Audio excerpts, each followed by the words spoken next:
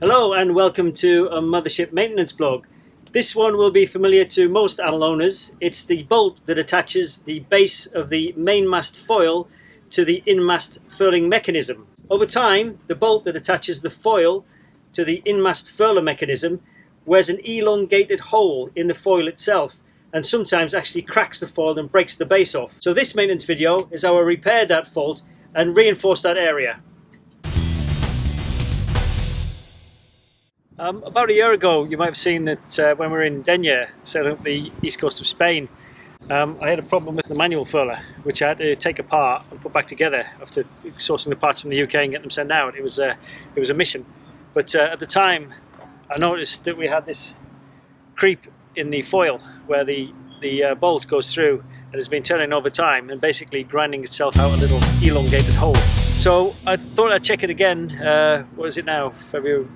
Almost a year later, the polyester filler that I put in there, it all cracked away, and I kind of suspected that would happen because I had no actual binder at the time, and it was a temporary fix. It has kind of cracked away and it's kind of broken away and it's just fallen out basically. It was too brittle, it's just all chipped away like glass. And that plastic tube I put in is pretty much disintegrated,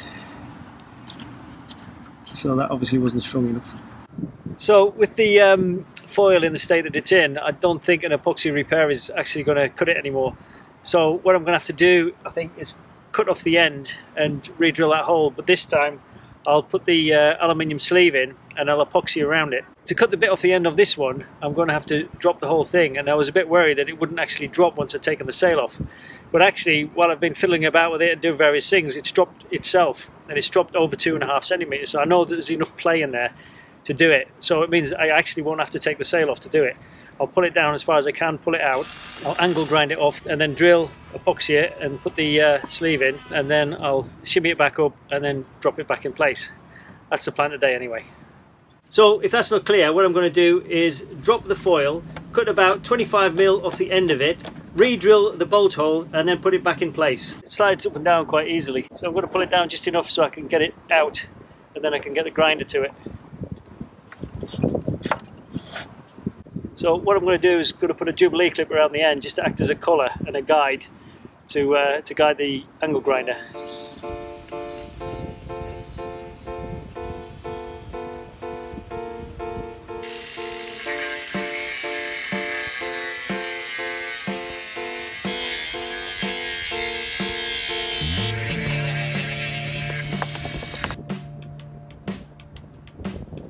So this hole will be big enough to take a 10mm diameter tube in the foil, which the bolt will then fit through.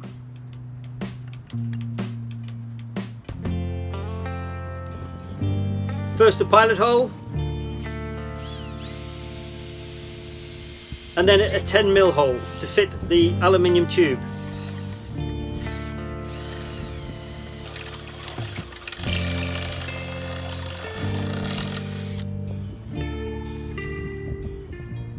So I've got a nice size hole there, and this aluminium piece that I went down the local chandlers and they were really helpful. I asked if they got anything like that, and the woman in the reception just popped out to the back, talked to the guy in the workshop, and 2 minutes later she came out with that, which is perfect because it fits that hole absolutely perfectly. So that is going to be my sleeve to put in the foil. So I need to trim it off a little bit so it fits into the foil retainer, but that's perfect. And what I'm going to do is I'm going to solidify its position in there with plenty of epoxy filler, which is this stuff here. And this time it's got actual fiberglass fibers in it, so it's got a binder in it, which hopefully should work.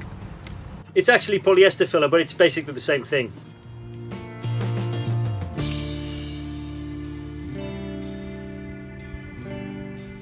So I just needed to trim it a little bit to fit inside the foil retainer.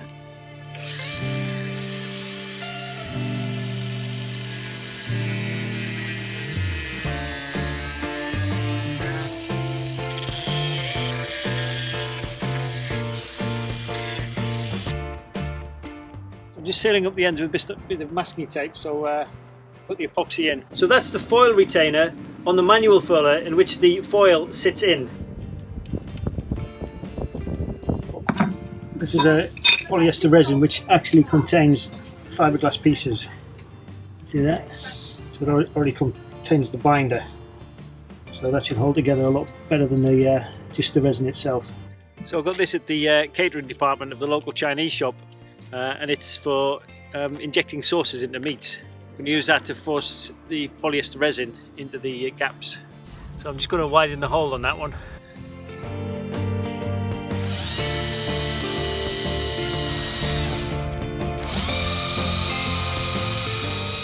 So then I mix the polyester resin with the hardener and then put it in the syringe.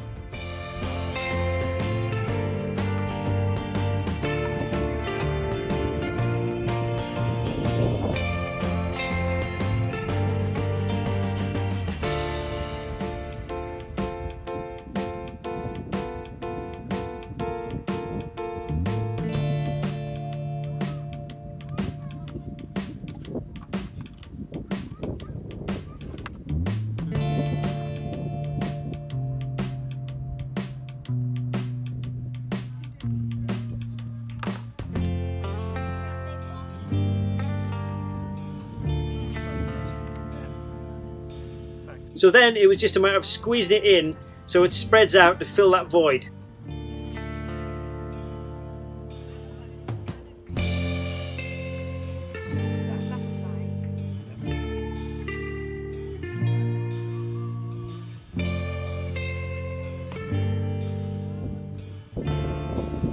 And the other side.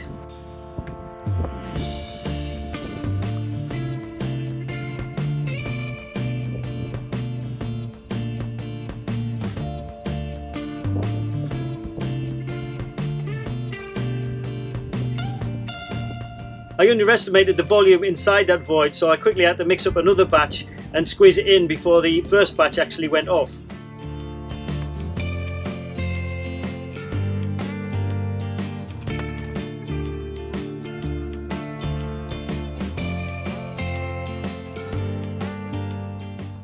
So just before it dries completely, I'm going to re-drill that hole.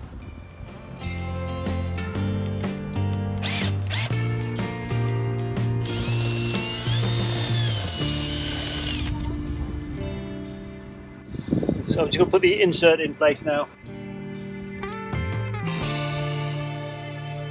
And it was a nice tight fit.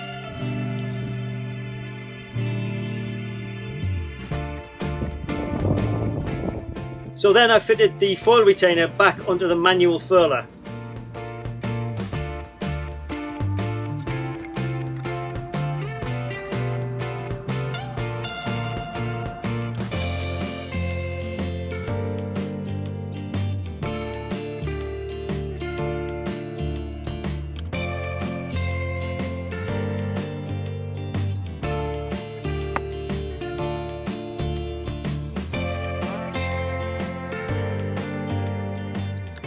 And check the holes were lined up.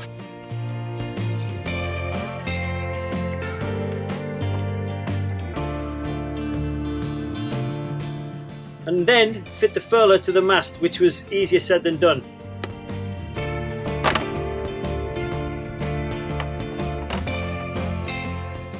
Because the furler has 4 Delrin spacers that fit between the outside of the mast and the actual manual furler itself, and the bolts have to fit through the mast, through the spacers and into the manual furler.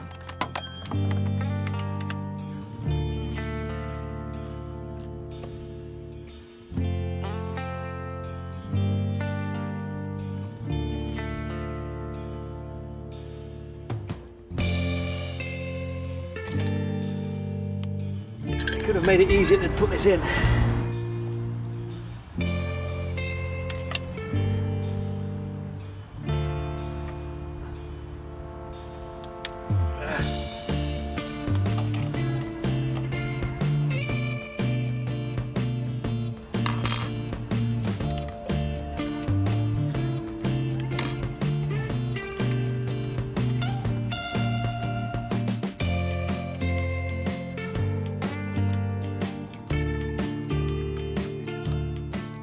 So after many attempts, I got the manual furler to fit.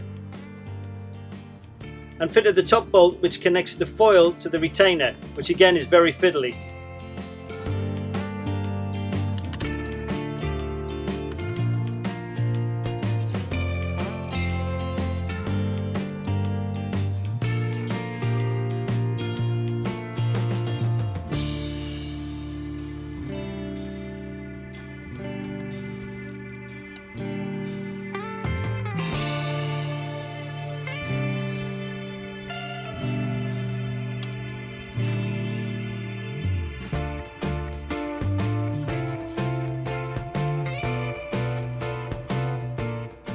And then attaching the sails.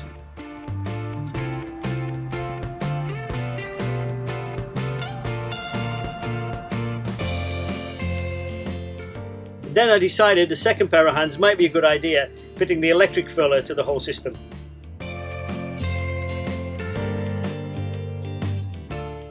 So this is a much easier job with two people, because somebody can hold the motor in place while somebody puts the little the Delrin bushes in there and get the screws in. But the secret to doing this job is not to tighten it up too much, because the Delrin ring, which is around the top of the motor, is quite delicate, and if you put it in too tight then the threads just go. In fact, one of these is kind of on its way out already, but next opportunity I get, I'm going to get those Delrin rings remade and rethreaded.